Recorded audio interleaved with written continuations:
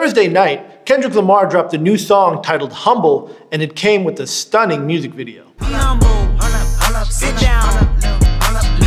The video was directed by Dave Meyers, who's won awards for directing other classic videos like Outkast's Bombs Over Baghdad and Missy Elliott's Lose Control. But it wasn't all Meyers. The collaborative duo The Little Homies, which consists of TDE president Dave Free and K-Dot himself, also helped direct. The video has a religious undertone and is jam-packed with striking visual references. Here are the major ones. The video opens with Kendrick dressed as a pope inside an empty cathedral. Whether by design or coincidence, it's reminiscent of HBO's The Young Pope, but that show only started airing in America this January, so it depends on when they made the video. Next, there's the 360 Tiny Planet stereographic shot of Kendrick riding a bike, which might be a nod to some of the more visually daring late 90s and early 2000s music videos. Then, Kendrick raps in a sea of bald men, all dressed in black, with their heads turned down, bobbing around.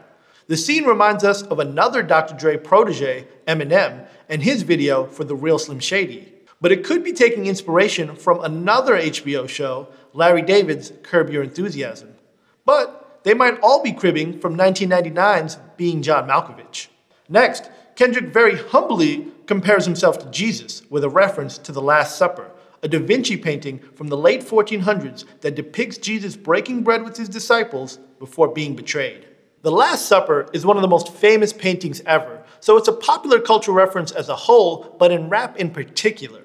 Rappers like A$AP Ferg, Nas, and most recently Stormzy have all referenced Da Vinci's masterpiece in music videos and album covers. The best part might be the middle when Kendrick raps with his head on fire, which resembles the Marvel superhero Ghost Rider. And finally, the video also references a classic 1981 Grey Poupon commercial. Kendrick isn't the first to reference the ad. Perhaps the most memorable pop culture reference is from the 1992 movie Wayne's World. For whatever reason, Grey Poupon has a lot of cultural relevance in hip-hop. In 2011 alone, 15 different rap songs mentioned Grey Poupon. And last year, Kanye referenced it on The Life of Pablo. Yeezy, Yeezy, Yeezy, this is pure luxury.